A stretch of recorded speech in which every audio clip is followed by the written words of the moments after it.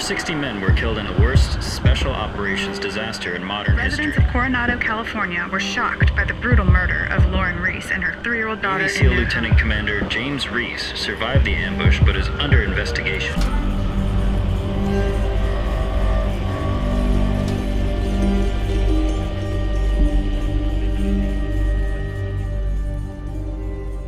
Welcome to the Terminal List Podcast, an Ironclad original series presented by veteran-owned and operated Kansas City Cattle Company. I'm Jack Carr, author of The Terminal List. On each episode, we break down a different episode from the Terminal List series on Amazon Prime, starring Chris Pratt. On today's show, we're looking at the third episode, Consolidation. Amazing. I am joined by two of my dear friends, showrunner David DiGilio. And for those who don't know what a showrunner is, that is like the singular point of contact for everything that happens in a series. So like a director is in a feature film, a showrunner is managing multiple directors, a writer's room. David is also the lead writer on this, and an incredible human being to boot. And Jared Shaw, right here, the man who made all this possible by handing the book to Chris Pratt back in November of 2017, before the book was even published. So thank you, gentlemen, for being here and for all your efforts over the last few years, bringing this book to the screen, bringing it to life. Man, thank you. Could not be more thrilled. Amazing. And we're talking about episode 3. So 103 for those that know how you do television, season 1. When we say 103, it means season 1. Episode 3. So that's how that breaks down here. Man, episode 3. What stands out to you guys about episode 3? I know something that stands out to me about it, and we'll get to that eventually. But we have Reece burning things as we start the episode. We have Secretary of Defense Hartley get a little bit more into her character at the Pentagon. And man, I just love Jean Triplehorn. When you told me, Dave, when you texted me that she was interested, or that you'd reached out, or however that worked, I was like, no way. The perfect person to play this role. How did her casting come about? Oh man, we love Jean because she has that combination of strength, of intelligence, of beauty, and really like compassion, which is really interesting, because that was the thing I think I talked to you early on in terms of the Hartley character. I was like, oh, I think we're going to have some compassion here, which is going to make this very interesting, this relationship. Mm-hmm. And it's one of those little surprises that we baked into this. And so Jean, when we met with her, we just saw Hartley. Yeah. And although I will say, Jean is somebody who works very hard on the research side and is very into the look of this character, as she embodies and brings something to life. And I remember she was working with our key our head of hair, Jean, who sent a photo, and she had changed Jean Triplehorn's entire look just by this haircut. And everybody was like, boom, wow, there's Hartley. Incredible. And it's amazing how just the framing of a face, of a jawline, and that's what we're talking about in terms of that transition from the page to the screen, the visual storytelling. Yeah. She gave her this haircut that just, boom, strength, just step forward. And then because Hartley comes from not only a military background, but a multi-generational military background, that was something that Jean got very into on the research side, is reaching out and talking to the children of warriors who had come home, and how that had affected life at home. Because we do, dive into, we keep things, we keep things hidden for a little bit. So we dive into this notion of PTSD, traumatic brain injury, and the notion of war that follows a soldier or sailor home physically and mentally. And she really wanted to dive deep on that. And I so appreciate the research she did in that role. Yeah. I mean, when you texted me that she reached out right away. We're talking. We became fast friends, and she's such a fantastic human being, you know, off screen as well. Like I just love her, and and what an amazing person. And it's the friendships that I made throughout this whole process are really what stand out to me. You know, it was such a special process at every single stage. You know, inception, development, production, writing, the whole thing was just so cool. And we get to know Katie a little more. Get a little background into her. You add a little gambling element there, a little poker playing in there. The guy who plays Jordan.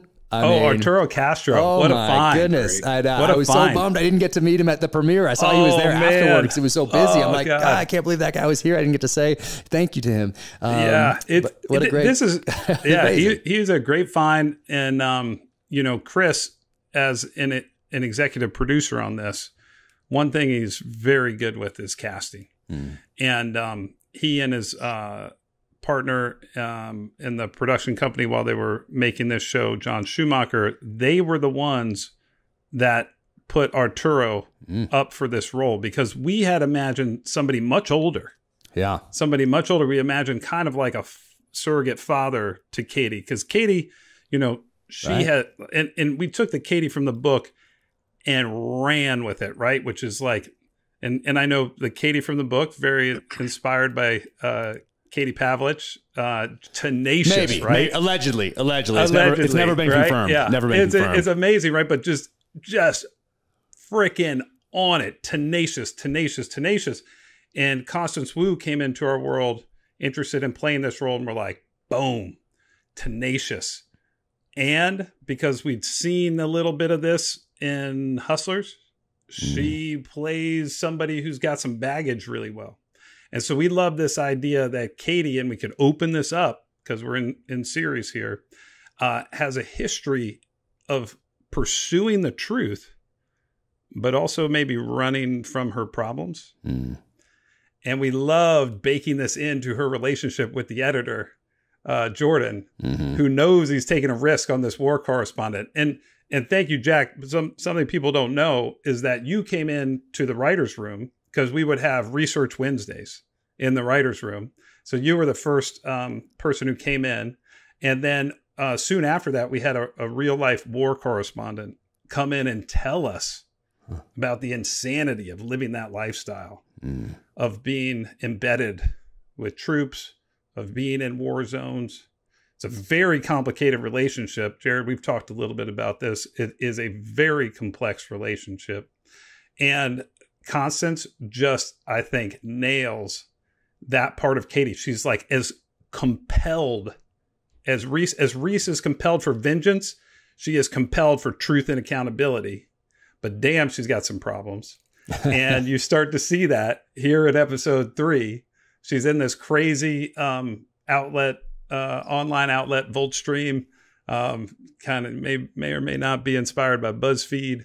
But, you know, this idea of like, are they a serious news outlet or not? She's not so sure, but she knows she has maybe the biggest story ever. And she has a massive turn, or helps create a massive turn in this episode for James Reece. Yep. She's the one who reveals that he has a brain tumor. Yep. And we loved the part of this episode where, you know, we have been questioning this guy. Is he crazy, or is there a conspiracy? And the answer is a little bit of both, because of what's been done to him. And we start to open it up and peel back that layer in this episode. And it starts in LA with the meeting between Katie Buranek and James Reece and the reveal of that tumor. And then little cameo. Interesting cameo. We can talk about it now, you know, and it's, man, it was so cool of you guys to involve me like that. And, you know, just beyond cool. I love filming that scene, because when I'm watching all these things on set, and I have that director's chair thing, which is a cool thing, you know, for me, for a new person to have that, and then have the screen in your thing, and you're watching and you're taking notes, and you're kind of observing what everybody's doing and how they're doing it. And it was so cool. But then to go in front of the camera and then to have the people put the blood on you and to see how they put bullet holes in windows, and to have a person double you who doubled Mel Gibson in Lethal Weapon, one of my favorite movies ever. Like, are you kidding me? How crazy is that? I still think you should have let me crash the car. But, you know, and cut. How and hard? then he goes in and boom. How hard was it for you to see the Land Cruiser get crashed? Well, I thought it was going to be a lot harder, but because of the way they put that rear bumper on and the swing arm for the tire, like that thing is bomber. That thing is friggin' solid, and it's now in my driveway. But they rammed that thing, and it was like no issue. I mean, I forget if they put a little explosive charge on the water to make it go, or just natural. did it. I forget. It just smashed. So it was really cool to see that, and also to see the Land Cruiser essentially walk away unscathed. I mean, they get it like bend a little part, you know, but the other car, you know, it was just like your normal everyday, you know, Osmo Buick type of a thing. Like that thing was done. Hammered. Not going anywhere. Hammered. Yeah. That thing was completely done. But that was so cool to be there and then to walk through it with Chris and Jared. We have some great pictures with Chris out there, and we're talking about the pistol, and we're talking about making sure hand position's right, thumbs are right, you know, all that stuff. And then to see him just embrace it and rock it and do it right there. And across the street from a very special number to you, which was very cool. I have a picture of you and Chris standing next to that, which is pretty amazing. But then to be there and see how you do the makeup and the blood and the whole thing. I mean, man, that was just beyond cool. And you, Jack, stepping in, you know, and with a scene like that, how much goes into that, you know, and cold bore, you went in there and you did it. And I mean, one and done, you crushed it, you know, and people, people always think being in front of the camera that have never done it, like, that's easy. That's, you know, no big deal. And you obviously have some time in front of the camera, but I don't think in that capacity, you know, doing something like that. Certainly not.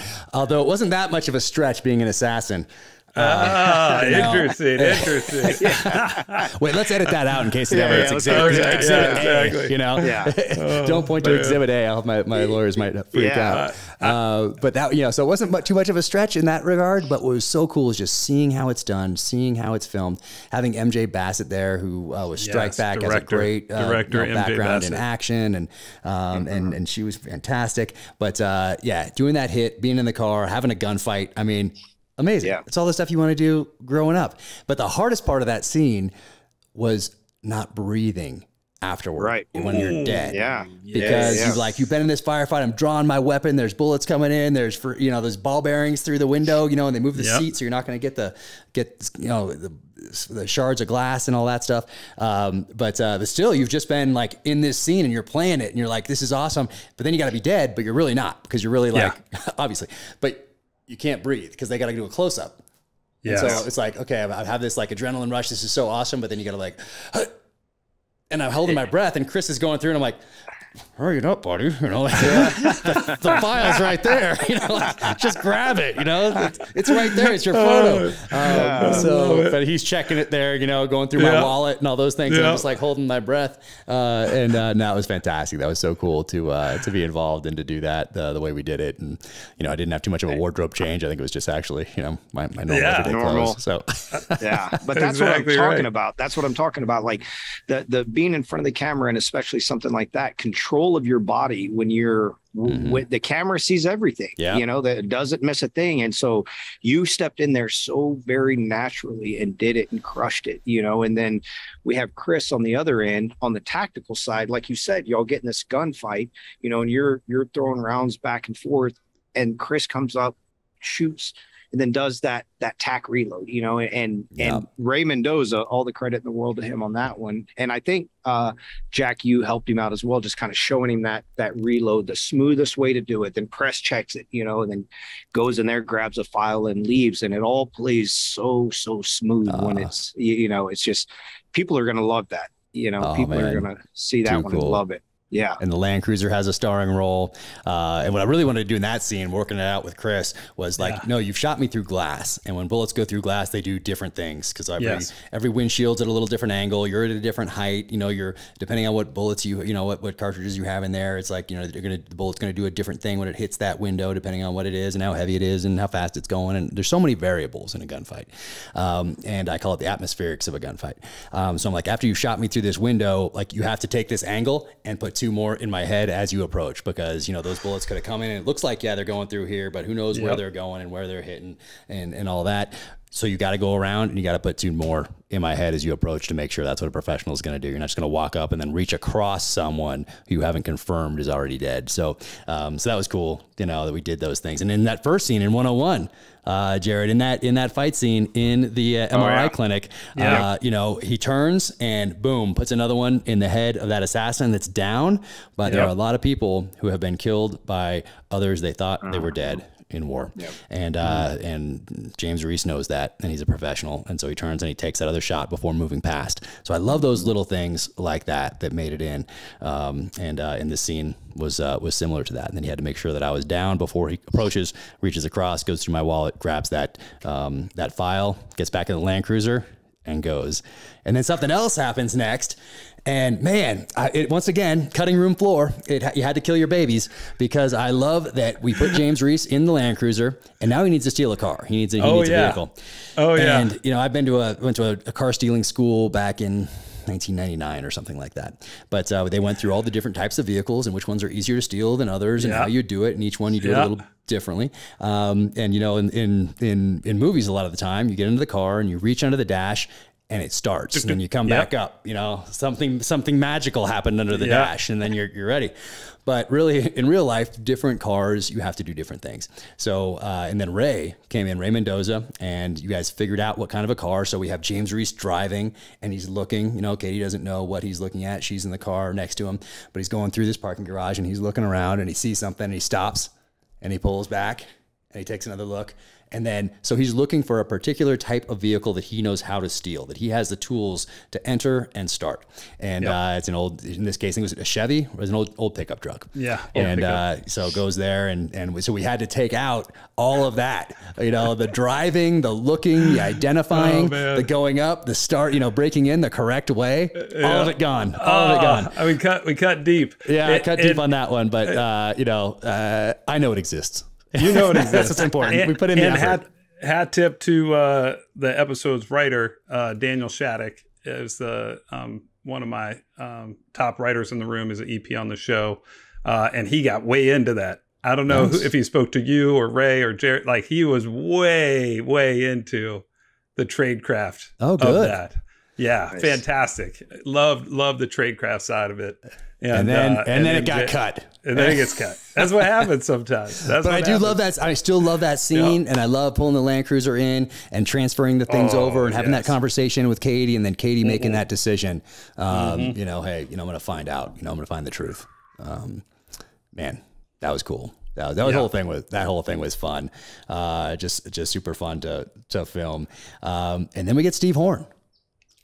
Oh man! And Jack there he is with our buddy Mikey Sowers of Forged, and they're running through this building, and Ray's in that scene as well. And how cool is that? And then you get through it and you find out, hey, it's just some wannabe business executive guy who likes to touch the magic, so much so that he has tattoos and the whole deal. And Jai Courtney, man, I cannot imagine somebody else playing Steve Horn. Oh, dude. Yeah. In my mind, when I wrote it, I had him as a little older.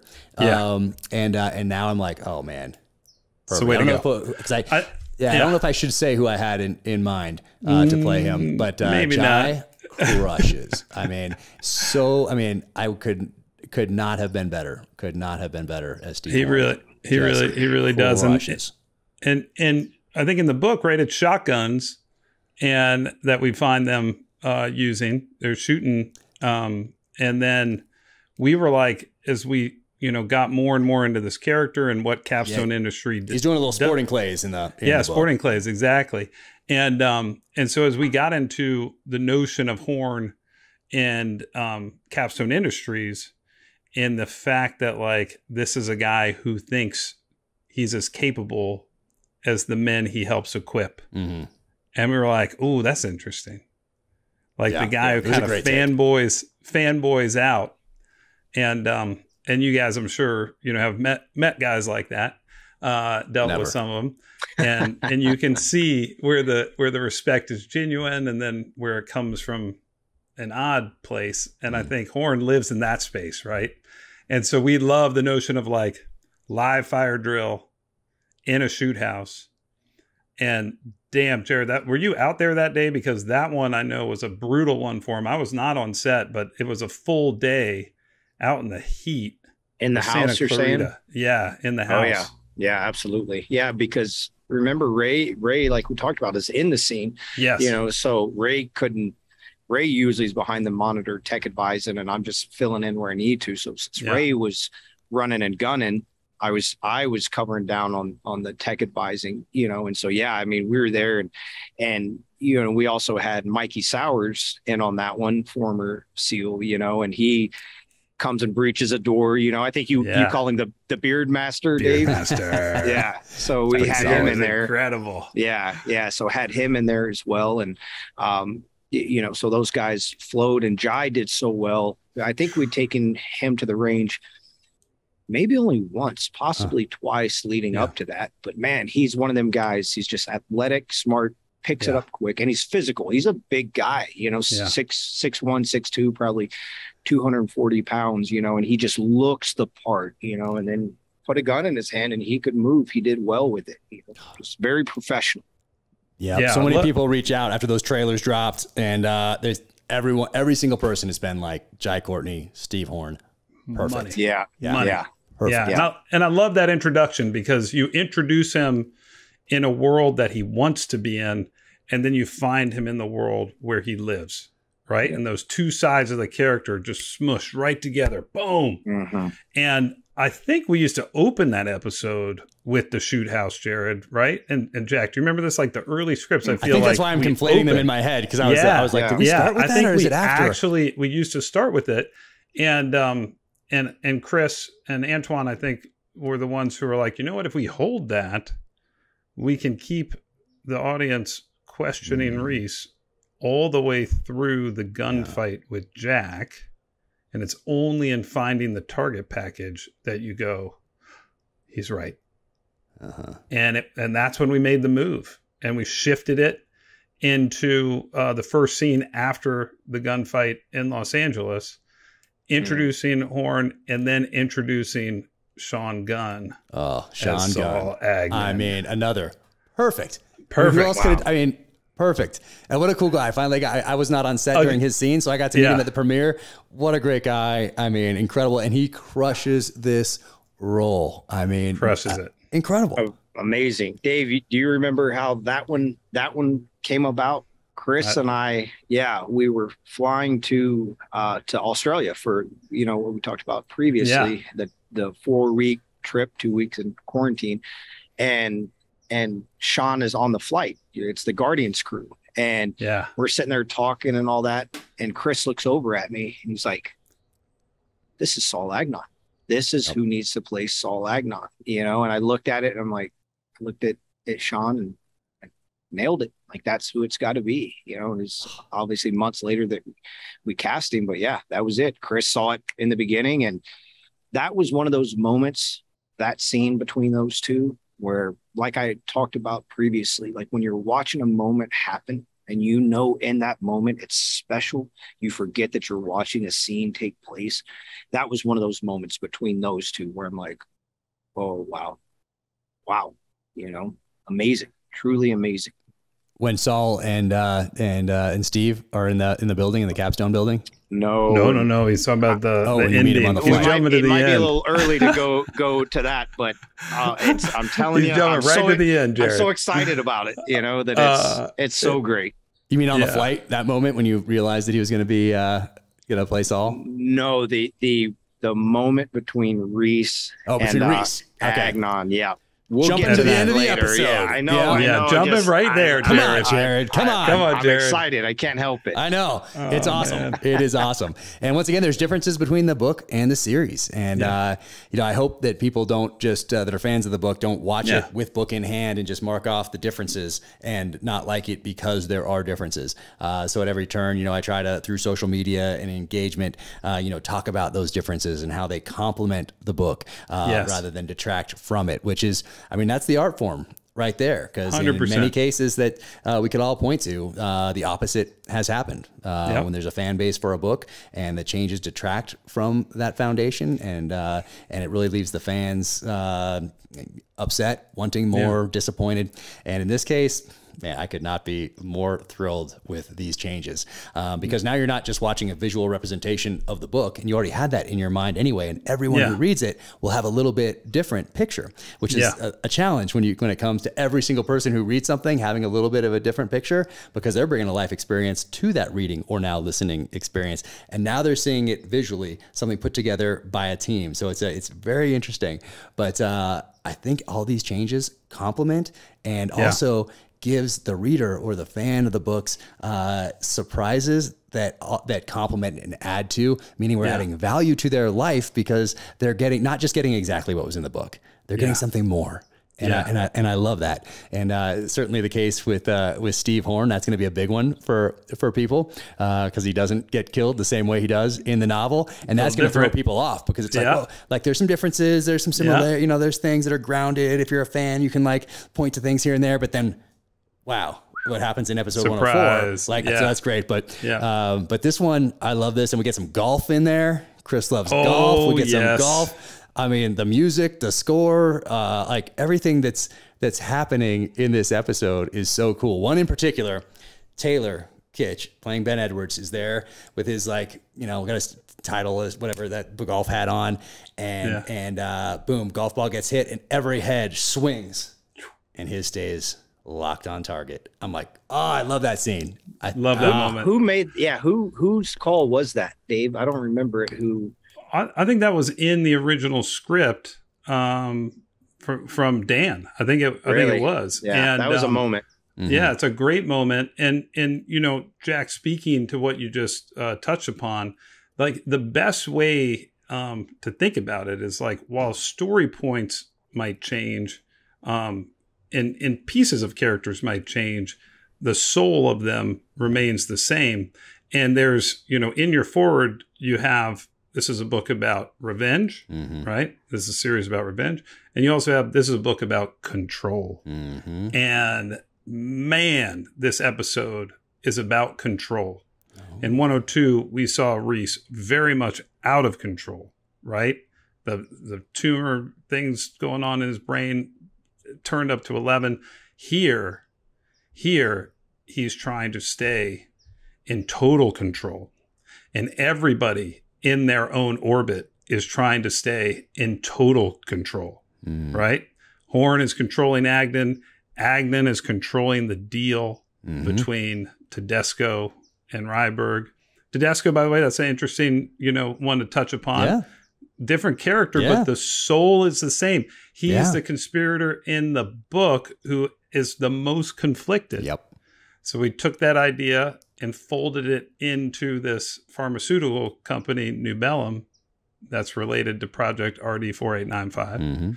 And there you go. The soul of the book fuels everything that we do in the writer's room. And again, really, you know, thematically, you got to look at every episode. This one's consolidation. Consolidation is that moment where you actually settle the experience into memory. And this is the moment where Reece is settling from the craziness of the first act of the season and turning into this conspiracy thriller, this revenge thriller, and starting to lock in on his targets. So all about control, including, that incredible final scene that Jared jumped us to 5 minutes ago. Can't help it, guys. I know. I love that. Everybody's so good, and I love the deal making. I love, Saul, played by Sean Gunn, who crushes it. But in every interaction at that golf tournament, trying to close this deal, it's so slimy, and it's just so like, oh my gosh, he's playing to the. It's so good. It's so all these guys are just incredible. And I guess before we go to that final scene in this episode, we have a gentleman's scene club. It's a strip club. Oh scene. yeah. That's from the book. Yeah, that is. I had to do a lot of research for that. I hadn't been in many strip clubs, so I had to go and really put in some time to really capture the essence of those places. Yeah, you really have to devote yourself to your work and make sacrifices. Sorry you had to do that. I know that was rough. I know it was pretty tough, but you do what you have to for these projects. So I really wanted to capture that. But it was really cool how that comes across in this, and what I was so impressed with, by the way, as well, was how it was filmed, that particular scene. And I can, in my head, think about how would they have filmed this in like 1965, 1975, 1985. I bet it would have been a little bit different. But everything was so respectful to everybody involved. And that really stood out to me, because I don't think I thought much about it heading in. But when I got there, I was like, I wonder how this is going to go, and have it be so professionally done. But it did make me think, like, it probably has not always been this way in Hollywood. It hasn't been that way. That's a great, by the way, great point, Jack. I mean, we've come a long way with stuff like that. And big hat tip to Dan Shattuck and Max Adams, who were the writers who stayed on to produce these episodes with us. And Max, I think, knew a lot of the women who we cast in that scene. And I think, there's another cool thing on the music side. One of the women, Fox, we used her song. Oh wow! That's the song that's playing. She's a musician. No way. So the notion and then and I apologize, I'm blanking on the actress's name. I'll see if I can grab it. Raven. Yeah, dude, amazing. She's incredible. Amazing, incredible. One of the best little character scenes in the show. That's what they call in the industry a day player, because she's only coming in for one day for one scene. Okay. And just knocks it out of the park. And Chris in there, amazing, and it's slightly different than the book in that we know why he's going for the methadone in the book, because we have access to his internal monologue. Right. And in the show, when you're just watching it play out, you have a little question of, is he... Yeah, what's he doing there? Is he actually getting this for his headaches? Like, what? Right. And then in that great final scene, comes back the payoff, and but it is a tremendous hat tip to, again, another crucial member of the whole team, our casting company. Really, Mary Vernew, her associate Sydney, they rocked it on this show. I basically throw Jared in there because he helped cast so many people as well, but it is a massive part of the whole fabric of a show, is finding those people who are just so naturally fit for that role. Like it's incredible. So that was a money scene, and so amazed with how MJ shot it. Armando Salas, the DP. And one other little tip: what is the kind of color wash of that scene? Remember the color? Well, I remember the reds in the beginning. Red. I remember all that. That certainly stands out with the music right at once and the way it's filmed. Like, I love that. That totally stands out to me. So red is an interesting color in the show. So that's just a little, like, the people who find this podcast and look beneath the hood will be able to go back and look and see when red shows up, kind of what's going on. It's very interesting. The Terminal List podcast is presented by Kansas City Cattle Company. Kansas City Cattle Company believes in keeping things authentic, and they believe if you taste the product, you'll taste the difference. Kansas City Cattle Company is veteran owned and operated and delivers Wagyu beef and other high quality proteins with a palatable difference to all 50 states. They have Brookshire pork, pasture-raised chicken sourced from another veteran-owned company, and sustainably caught seafood. They're also known for their world-famous Wagyu hot dog, which was featured by foodandwine.com in a viral article saying they had found a hot dog that tasted like steak. Other bestsellers are their Wagyu steak, briskets, and tri-tip roasts. There's also been buzz about their Wagyu bacon cheeseburger brats. Other favorites include Wagyu hanger steak, Wagyu bone-in ribeye, and their Wagyu chuck-eye steaks. The team started Kansas City Cattle Company to bridge the gap in high-quality proteins and top-notch animal husbandry practices to the end consumer. They believe good protein starts with good conditions for the animals. As the company grew, they hired their first employee, a veteran, just getting out of the Army. From there, their new mission to hire an all-veteran staff was born. Today, their mission now includes serving high-quality protein to those they once served and helping other veterans find their new mission post-service. Save 15% on the exclusive Terminal List collection at kccattlecompany.com/Jack Carr with code JackCarr15. That is JackCarr 15. That's KC Cattle Company, KCCATTLECOMPANY.com/Jack Carr, JackCarr, and use that code JackCarr15. So that was very intentional. It wasn't just, I mean, when I was in there, I was like, oh, everything's red, like, the seats, the velvet or whatever, like in there, like it kind of played to that, but it really stands out different from how the other scenes are playing. Yeah, no, this is, what Antoine refers to as that visual literacy, right? Like it's the language of film. So everything that's picked to be in frame is there for a reason. And the color red, big time. It's wild. Amazing that that's so intentional on that part, And then we get Boozer. Boozer's back. Boozer's back. Do people know it's Boozer? That's my question. That's what I was going to say. Nobody is going to have any idea. We had the idea. Yeah. Like, you know what? It's supposed to be, previous looking younger. So I'll shave my face. And I haven't clean shaven in years. And that made me realize I never want to clean shave again because never again. He was like a kid. Yeah. It's Boozer in the scene. Everybody that's watching this know it's Boozer in the scene because it's Boozer in the scene. Yeah, come on, boss. And Patrick Schwarzenegger is in there again. He's in that first episode, and AJ James is in there. So those guys are back. We didn't talk about Patrick in that first episode either.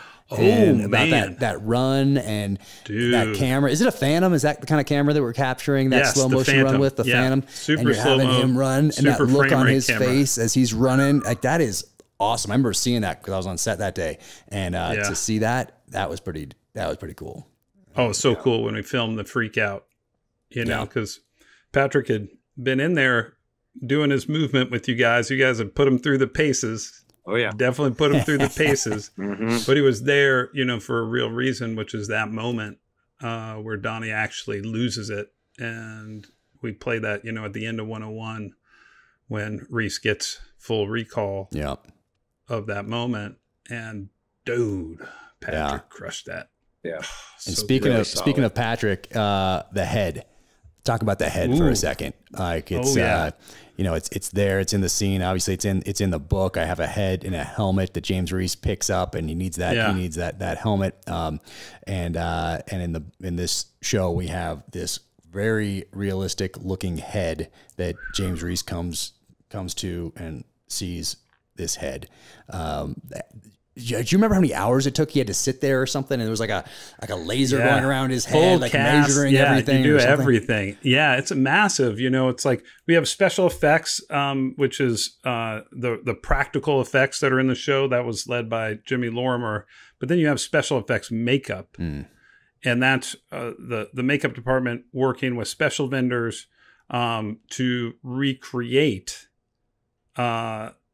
An incredible replica of Patrick's head. Right. And there's maybe a little bit of help with visual effects in the final shot, but it's mainly that prosthetic that is crazy. Playing in that shot. It's crazy looking. Oh, it's crazy. It's one of those moments when you go, oh, this show is not like anything I've seen before. Yeah. No, it's wild to look at that thing. I have pictures of me holding it. I have pictures. I think Chris took a picture and sent it to Catherine, I think, holding her. I don't think she loved it. Yeah, I don't think she loved it. She wasn't thrilled. Yeah. That was pretty crazy. Crazy. But yes, you guys are in that strip club scene. It's a powerful scene. Chris plays it. I mean, couldn't have done it better. And then we're getting close to that final scene, which is slightly different than the book. But we get some information, and Sean Gunn crushes it. Chris crushes it. I love the dog in there. Everything. The dog, that piece of casting was awesome. It's all the music in there. That's another one. What starts playing, and he's just in that. That scene is pretty cool. And what a good sport Sean Gunn is to go through that. Oh man. And I saw him at the premiere, and I let him know we used almost all of take one. Wow. In that interrogation. Almost all of take one. He crushed that first take. Just like nobody's business. Absolutely crushed it. And you feel, and that, this is one where we were, pulling from the book and again, trying to honor the spirit of that book. This like notion as Reece is confronting these people who killed his men and his family, that some of these people do not belong on the battlefield. They just walked into the wrong place. And they did something they thought they could get away with. But Reece, as this kind of embodiment of consequence, shows up on the doorstep. And that's what I think is so powerful in that scene, is Chris is just in total control.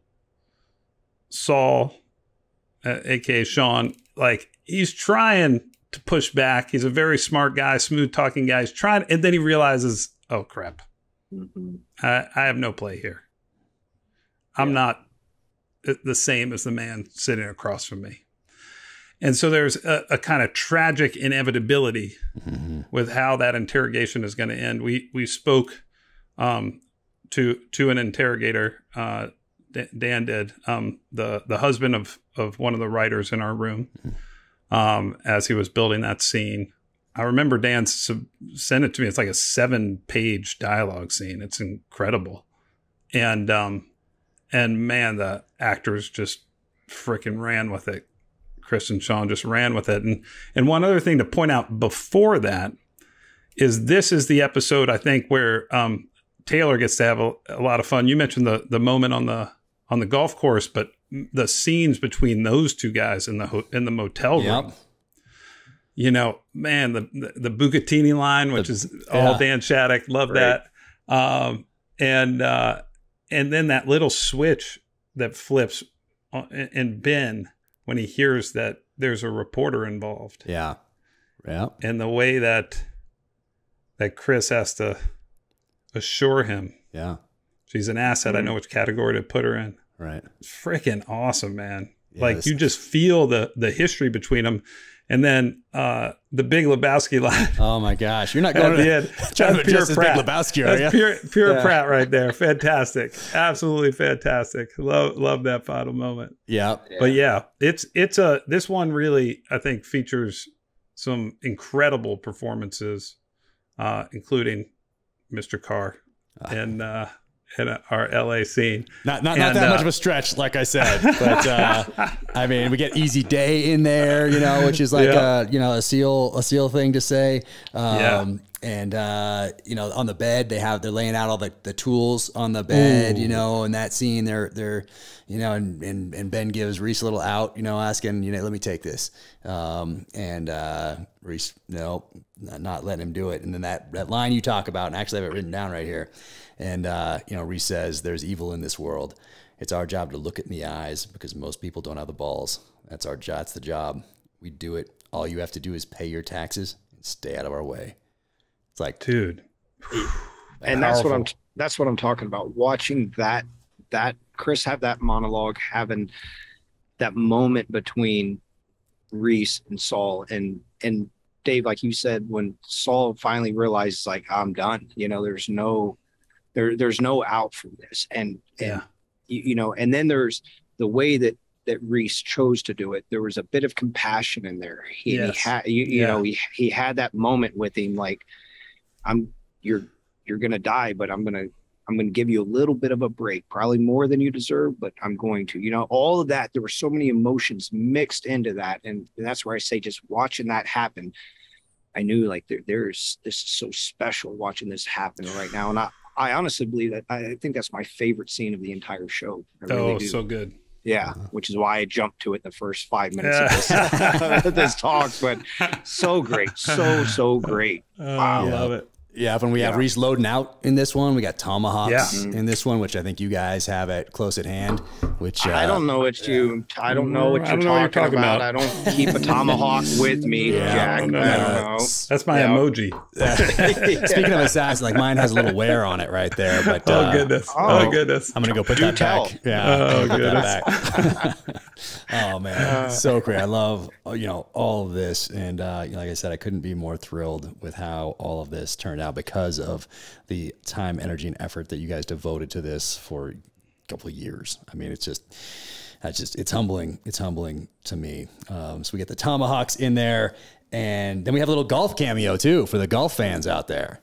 Oh, Bryson. Yeah. Bryson. So that was a Chris thing, right? That was a Chris thing. That's a Chris connection. And one of the coolest moments was just off screen watching Bryson, Chris, and Taylor, who's a hockey player, so it translates very well to golf, crush balls, like crushed them in between takes.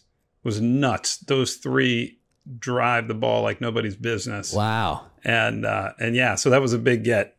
And Chris came out, even though he's not in the scene, he came out, that day that Bryson was working and cool. Did a huge shout out to everybody. Awesome. It was epic. Oh, man, that is just too cool. Too cool. And then, I love also when the legs come over the balcony and he drops down. Yeah. That's one of my favorites. It's such a good one. Control, right? Control. It's all like clean suit, everything. Yep. All about control. Yep. The whole thing. And then we get Answers or Blood at the end. Oh yeah. So great. That's I dig that. And that's one, the Eccles is opened up there. Big nod to iconic piece of gear from the book and the Terminalist universe. And that final shot, that's one where people, might not realize this, but you shoot all night, all the time. And those guys have to do that scene right in like perfect light. Mm-hmm. And Jared, you know what this is like as an actor. You're chasing light, which means you get one, maybe two takes at most per setup. And it looks like something almost like from The Outsiders. If you've seen that awesome, incredible movie, it's got such a unique palette to it.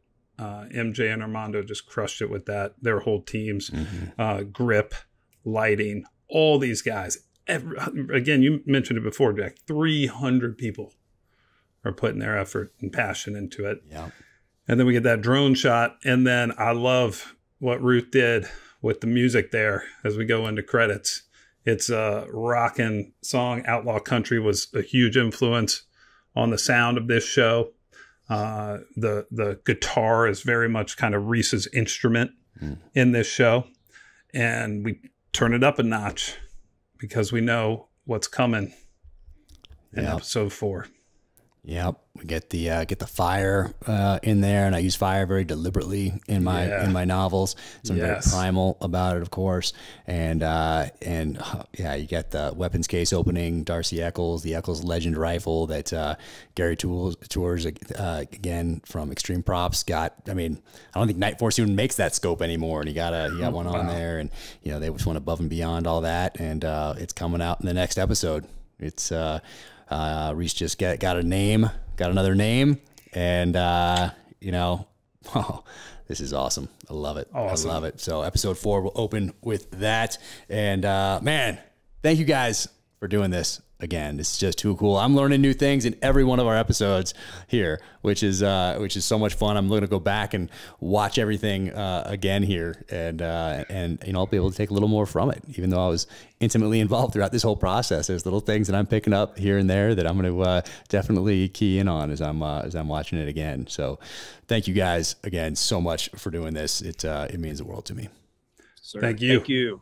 And thank everybody else for listening to the Terminal List podcast, an Ironclad original series brought to you by Kansas City Cattle Company, veteran owned and operated. If you like the show, be sure to leave a 5-star rating and review wherever you get your podcasts. You can follow me at Jack Carr USA, follow at DeGilio Films as well on Instagram, and we will see you in episode 4.